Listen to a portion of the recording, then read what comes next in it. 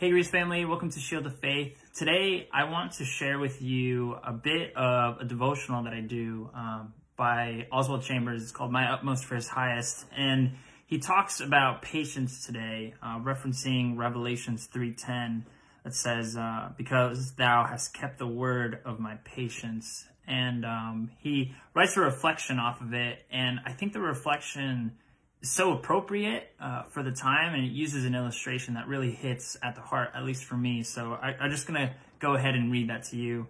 It says, patience is more than endurance. A saint's life is in the hands of God like a bow and arrow in the hands of an archer.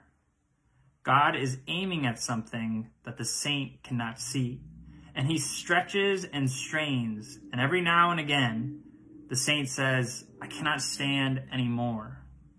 God does not heed. He goes on stretching till his purpose is in sight. Then he lets fly. Trust yourself in God's hands. For what you have need of patience just now, maintain your relationship to Jesus Christ by the patience of faith. Though he slay me, yet I will wait for him.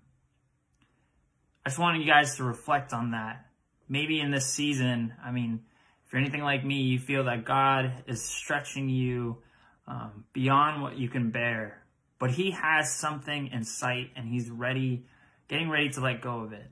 So just continue to endure in patience and in faith, because God is doing something incredible during this time. And do your best to look at what he's aiming at.